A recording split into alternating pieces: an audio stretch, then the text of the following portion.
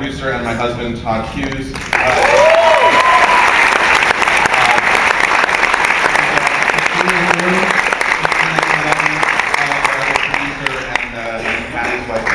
Family affair, making the movie here start.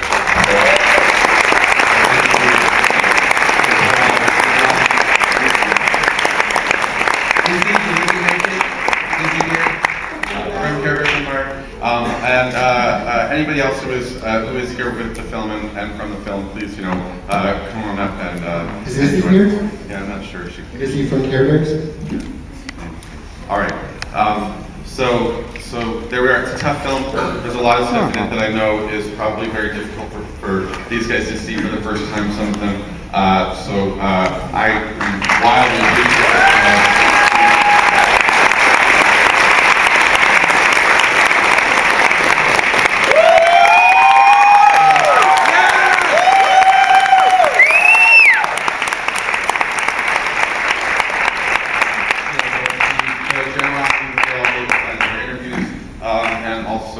the amazing footage that we were able to have because of what Patty managed to save, and some of the stuff that Courtney also gifted to Patty to have in the movie. So I guess questions, if we want to start.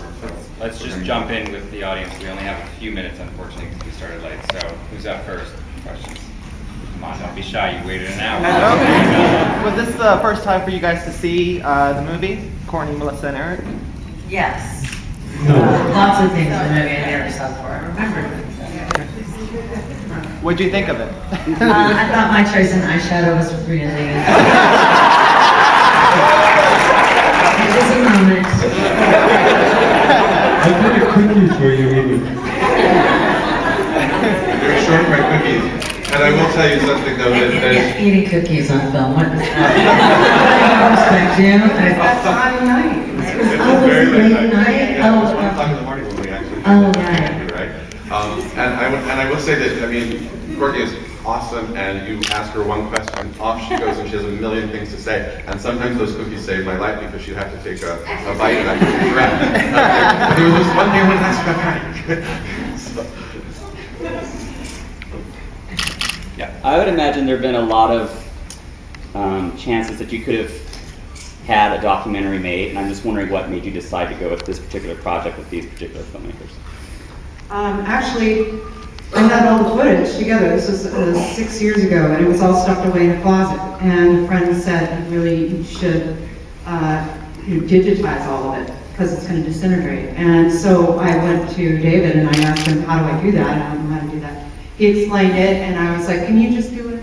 And he said, okay, bring it over. And so we set up the dummy deck, and he explained what's going on. As the footage started to go, which I hadn't seen in years, he was watching it, and I was explaining, well, this is what's going on here. So we just started to watch it, and he said, there's a really great story here, you should do something with it. And I said, okay, and then thought about it, and then went back to him and said, do you want to help me out with it?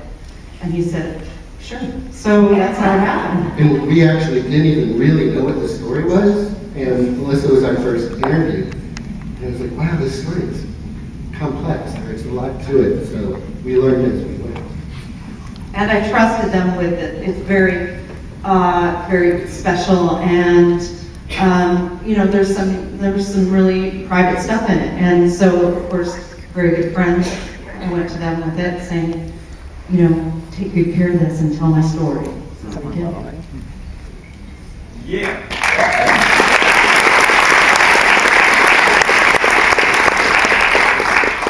How does it feel after 13 years to be in a room together again?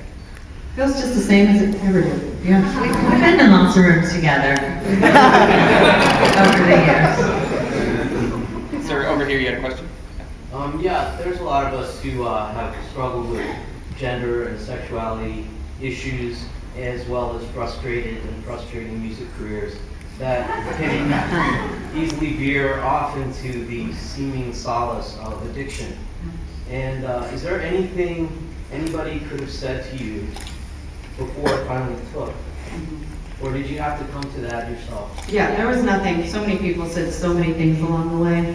And there's there was nothing that could have stopped me to put the brakes on anything and changed my path, because in my mind, I was going to do it the way I wanted to do it. And when there was so much being so out of control of my surroundings and the chaos at the time, I was in control of myself and my decisions, and taking drugs was something I was going to do, and do it to its fullest. And so yeah, it took what it took to get me clean and sober. Can I ask a question? Yeah. Okay. So, I have Francis.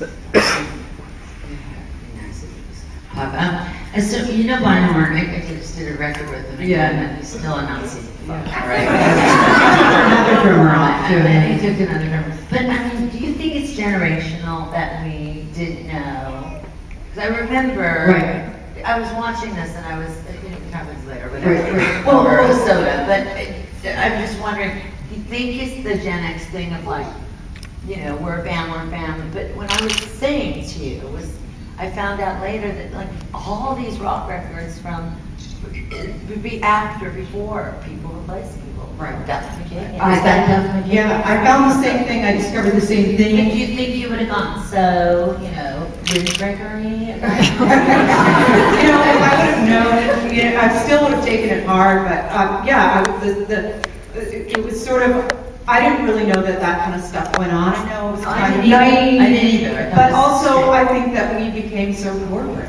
Like, we eventually became, But that's what made the 90s special. He's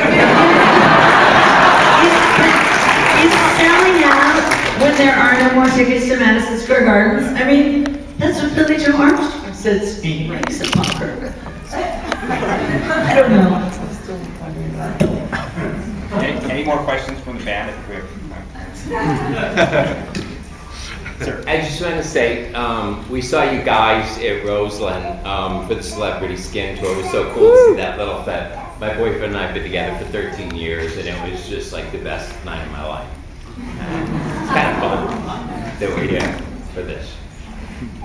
Yeah, right there. I just want to say that you're all incredibly inspirational, and thank you for being so open and honest with this, and I'd love to hear what you got now or next. What you're doing next? Like here. individually? Sure. Oh, I have Together.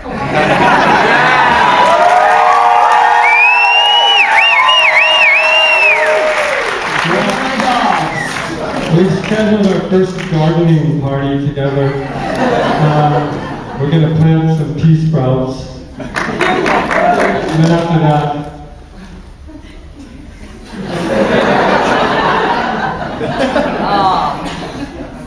Is this on? Yes. I'm just emotionally in shock because I hadn't seen the film. And it almost seems silly that we're up here at all, because it's really not about a band called Hole at all. It really is entirely about Patty. And the only reason I came to this movie theater is that Patty Schemel is alive. It's the only reason.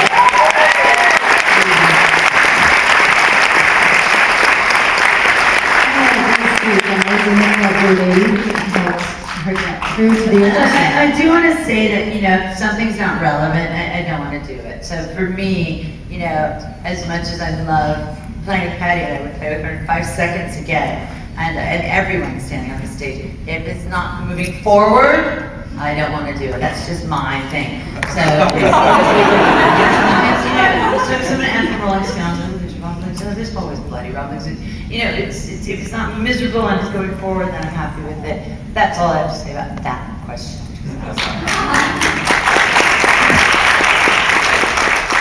want to say thank you so much. Thanks to the audience.